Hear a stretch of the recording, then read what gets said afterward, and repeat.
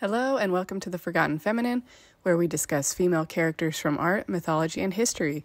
Today we are talking about Hans Christian Andersen's classic story, The Snow Queen.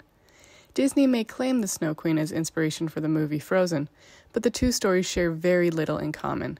The opening text for Andersen's tale is one of my most favorite pieces of literature, and I will take this story over Elsa any day of the week. To begin, I'm going to tell you a very brief, very incomplete summary of the story, in case you aren't familiar with it. From there, we can go into a deeper analysis and examine how it relates to the feminine. In the beginning, a very clever goblin creates a special mirror where everything good and lovely is distorted to become ugly. The mirror makes the loveliest landscapes look like boiled spinach. To mock the angels, they attempt to carry the mirror into heaven, but it slips from their grasp and falls back to earth, shattering into billions of pieces, some no larger than a grain of sand. Every piece of the mirror retained its power, and the pieces scattered across the world into the eyes and hearts of man, even made into glasses at times. People's perceptions begin to be twisted. Two children, Gerda and Kay, are playing in a garden box when something scratches Kay's eye, and then his heart. Once carefree and loving, Kay begins to turn cold and critical. He abandons Gerda, who loves him. Attaching his sled to a passing sleigh, Kay is carried away and presumed dead when he does not return. The sleigh belongs to the Snow Queen herself. Gerda does not give up hope for her friend and sets out in the world to find what has happened to him. Along the way, she meets people and animals, all who come to love her and help her on her journey. At the Queen's throne, Kay is trying to puzzle out ice blocks to spell the word that will grant his freedom. Though the glass in his eye makes him think the figures he completes are of great importance, his ice game of reason is futile, and Kay is freezing to the point of perishing. He cannot solve the puzzle. Aided by angels, Gerda enters the palace. As she holds Kay, Gerda's hot tears melt the splinter of glass from his heart. She begins to sing, and Kay bursts into tears, flushing the shard from his eye. At last, the mention of the infant Lord, Kay sees surely. The two return home, grown but innocent children at heart. Now is a great time to go ahead and like this video. Subscribe now and never miss a story. Okay, so let's get into it then. As I mentioned, I love reading the beginning about the Devil's Mirror. The goblin glass is a powerful metaphor. Having a fallen perspective makes the world a disappointing place, so we attempt to control and correct.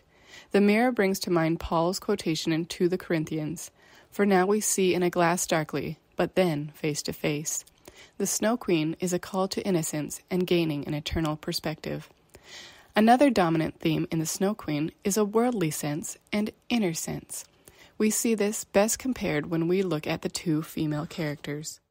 The Snow Queen was beautiful but all made of ice, cold, blinding, glittering ice, and yet she was alive, for her eyes stared at Kay like 2 stars, but neither rest nor peace was to be found in her gaze. Her palace is empty, vast, and cold.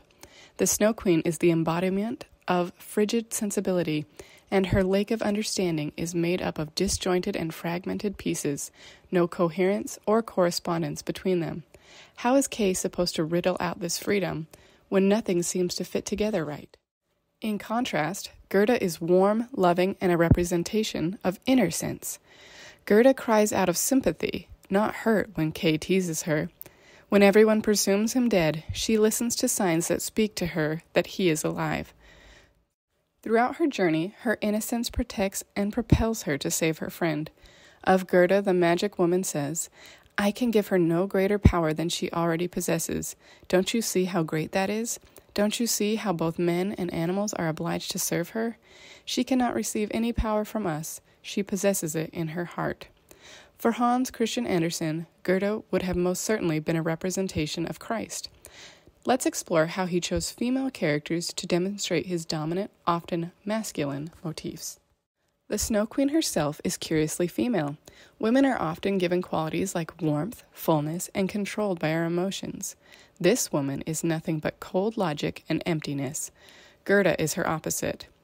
Rather than boy saves girl, we see the reverse. Gerda bravely steps out into an unknown world, and her feminine sweetness saves her time after time.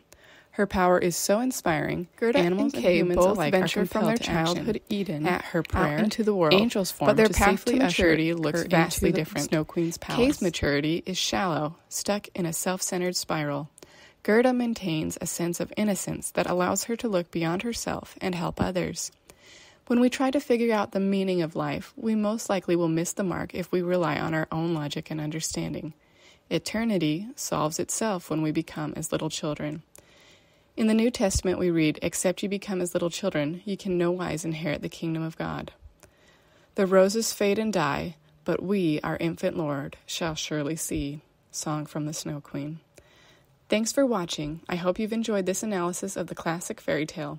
Be sure to subscribe, like, and join in the conversation below. And you can follow us at forgotten_feminine on Instagram.